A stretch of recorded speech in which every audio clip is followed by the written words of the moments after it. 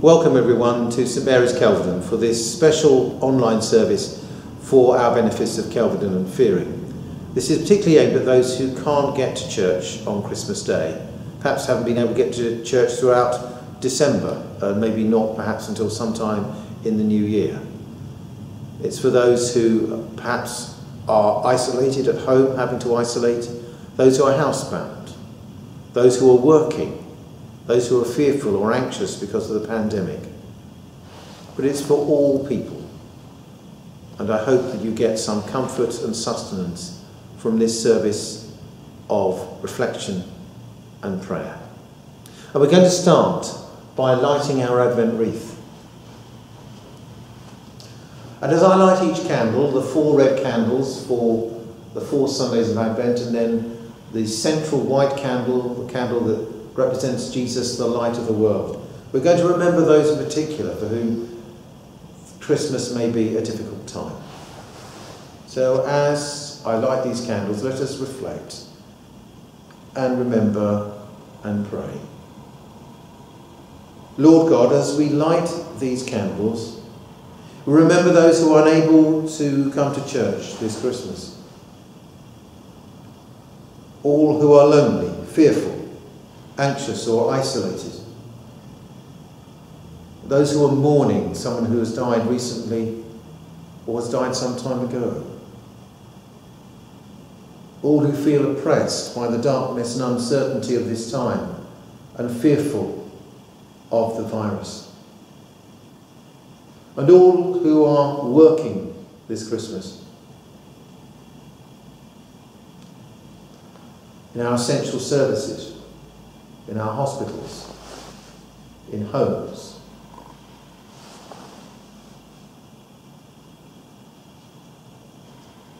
And as we remember those who are continuing to work at this time, and all for whom this is a dark and difficult time, we light this central candle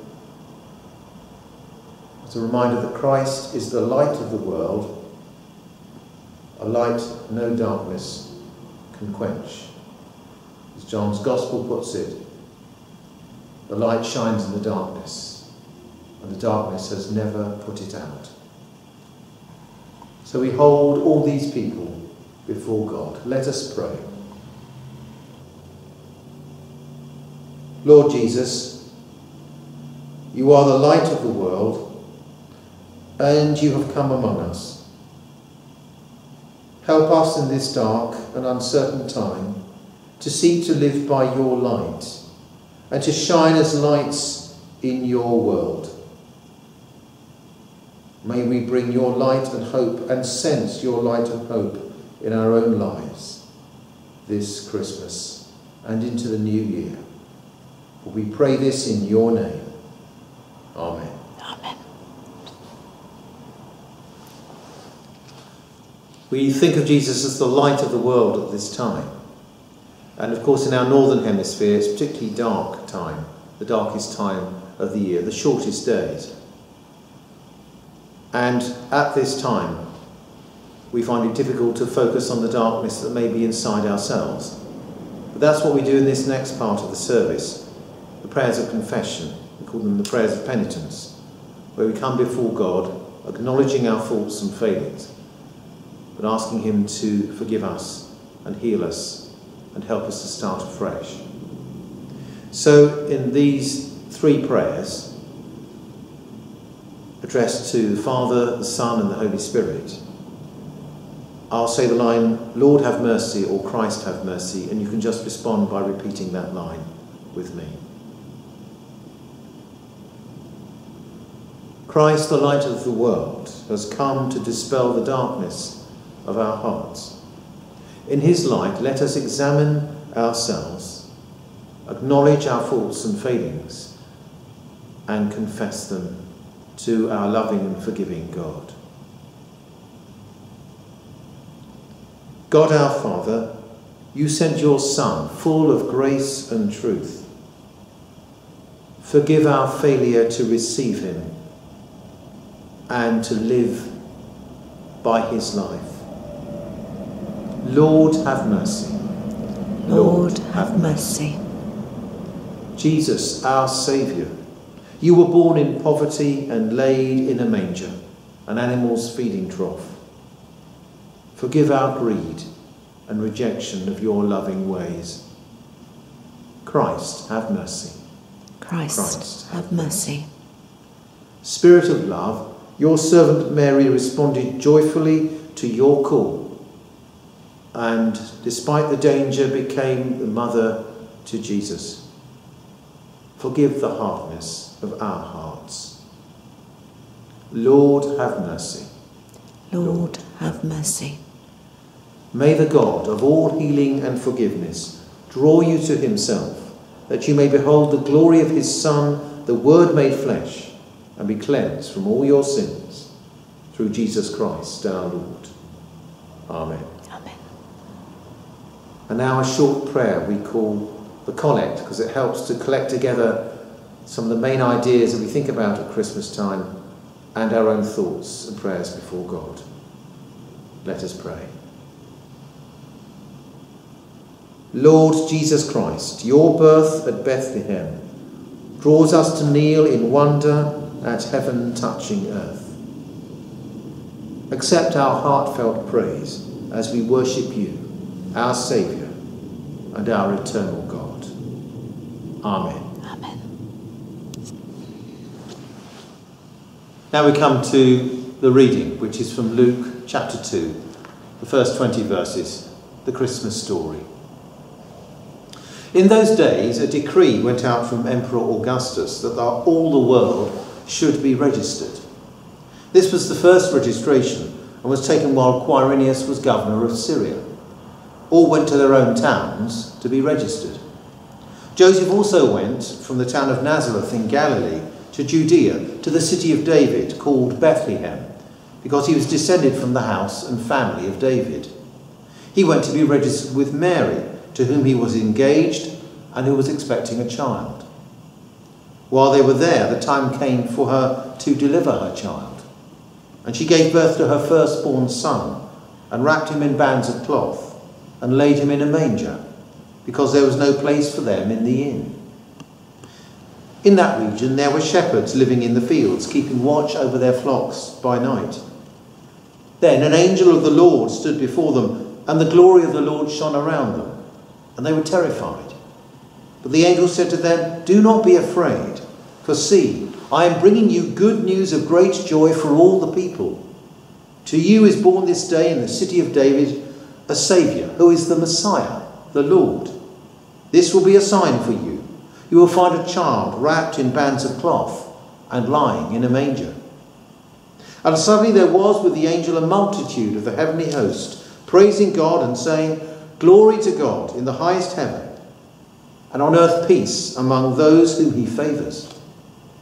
When the angel had left them and gone into heaven, the shepherds said to one another, "Let us go now to Bethlehem and see this thing that has taken place, which the Lord has made known to us."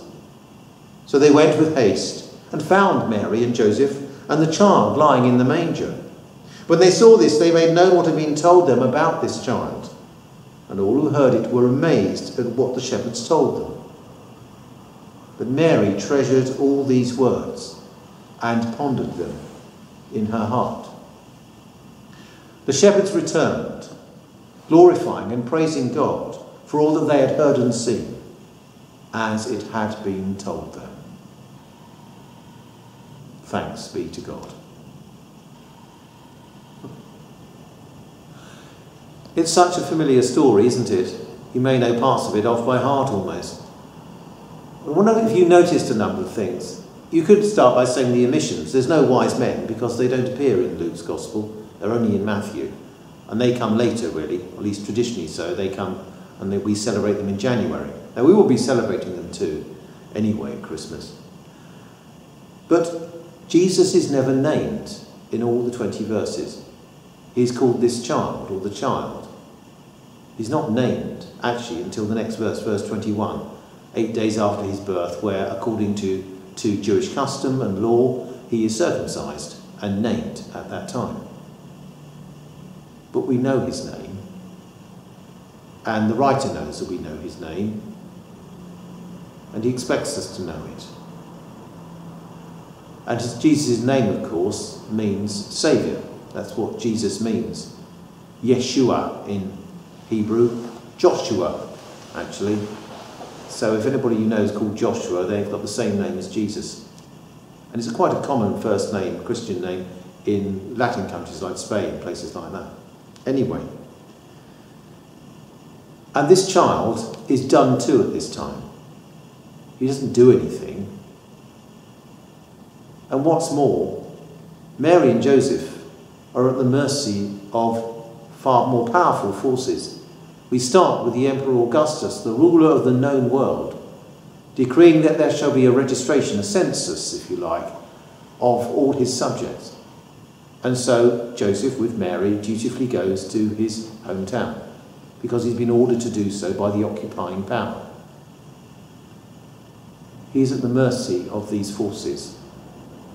And if you read on in chapter 2, you'll see that Herod, what am I talking about? You read on in chapter 2 of Matthew, I should say, you'll see that Herod, of course, wants to try and kill Jesus, and they have to escape to Egypt.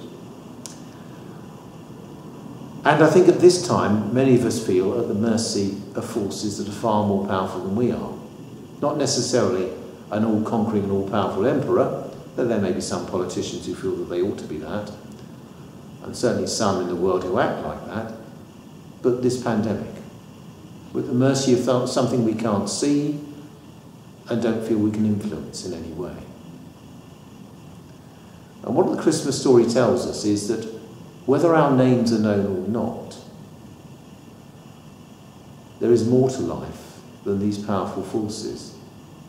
There is another force for good that is with even the most insignificant people and the most vulnerable and is on their side.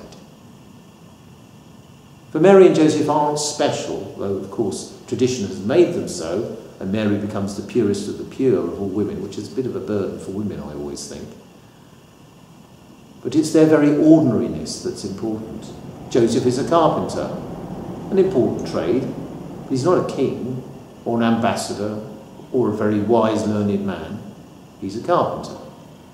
Mary we know almost nothing about, except she was young. She must have been in her teens. And these two people are entrusted with the very life of God, the Son of God. And ordinariness matters to God.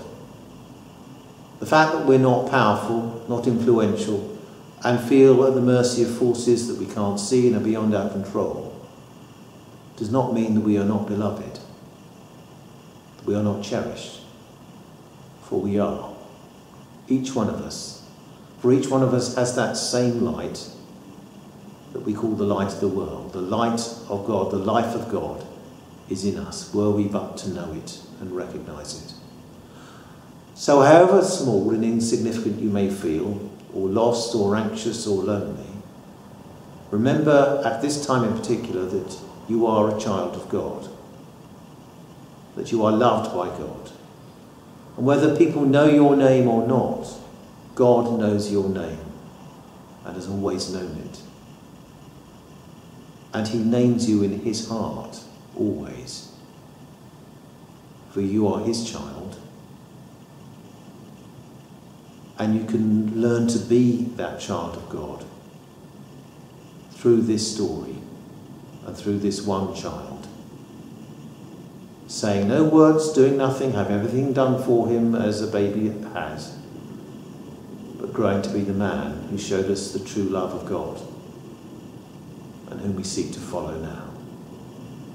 May your Christmas, wherever it is and whatever it is, be a time when you know this. Amen. Amen. We focus our thoughts on the Christ child laying in the manger, born so many years ago, yet still making a difference in our lives today. We thank you, Lord, for the gift of your Son, Saviour and light of the world. Let us be still for a moment and reflect on God's awesome glory, thanking him for his goodness. Jesus, light of the world, hear our prayer. We pray for our church family here in Kelvedon and Feering and stretching out around the world. We pray also for those joining us today online through YouTube and for those who are unable to worship in church at this time. In a moment of quiet, let us feel God's love shine around the world in fellowship with our brothers and sisters in Christ and give thanks that we can worship freely without fear of persecution. Help us to remember that Christmas is the joyful celebration of Christ's birth.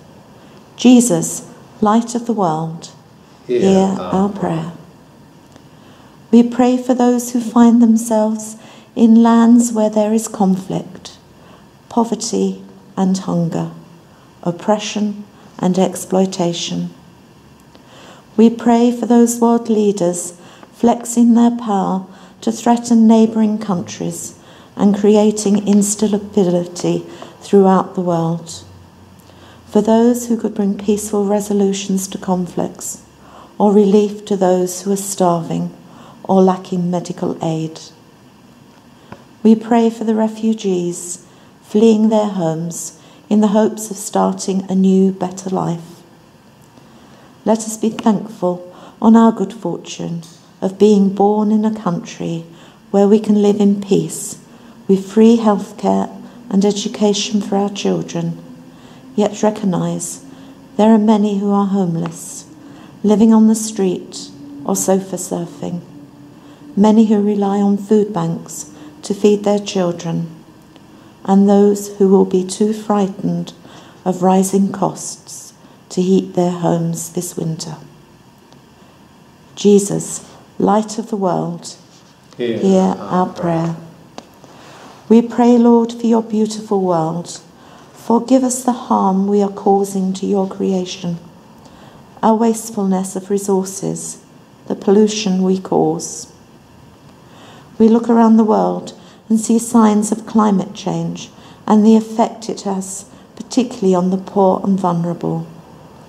We pray especially for the people of the Philippines whose islands were ravaged by the recent typhoon with tragic loss of life. We pray too for the victims of the mudslides in Myanmar and the flooding in Malaysia. Jesus, light of the world, hear our prayer. We pray for those who are tired, who despair or struggle with everyday life, for those with COVID, those facing isolation and the vulnerable, for the doctors, nurses and caregivers, for the scientists who work tirelessly to find vaccines or better treatment for the sick and dying. We pray particularly today for our Queen, facing her first Christmas without the Duke of Edinburgh by her side, like so many people who will have an empty place at their table this Christmas time. We pray for those who find Christmas hard to endure. May they be comforted by God's presence. Times are difficult for all of us.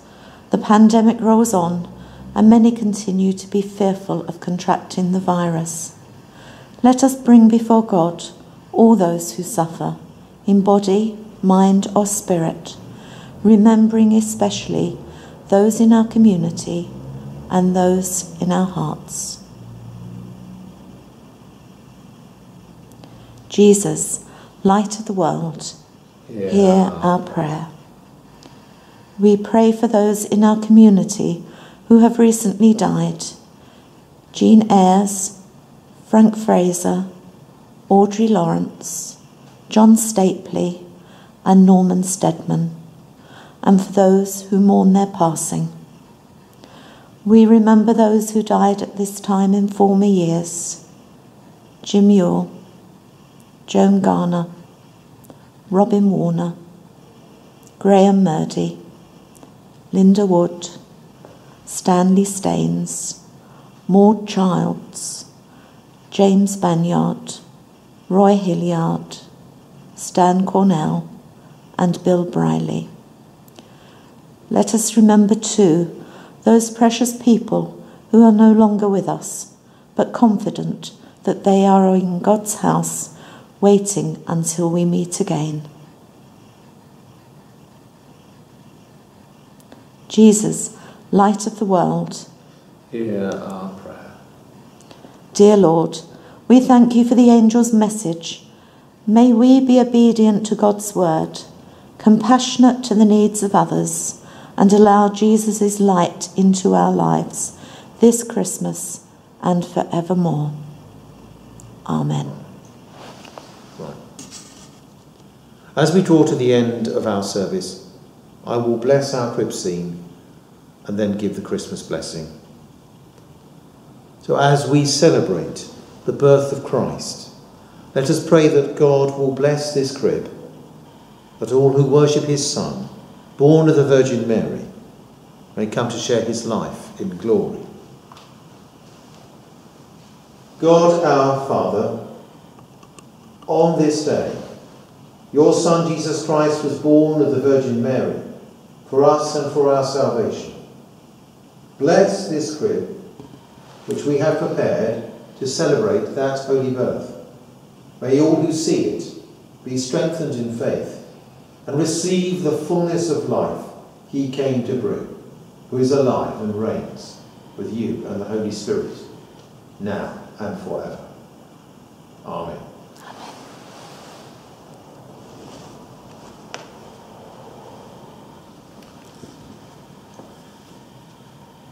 And the Christmas blessing.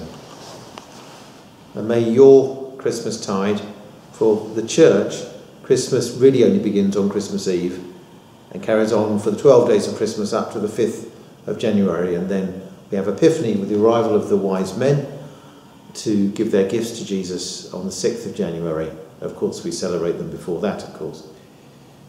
But may your Christmas be a time when you know God's blessing. May the joy of the angels, the eagerness of the shepherds, the perseverance of the wise men, the love and faithfulness of Mary and Joseph, and the peace of the Christ child be yours this Christmas. And the blessing of God Almighty, the Father, the Son, and the Holy Spirit be among you and remain with you this Christmas and always. Amen.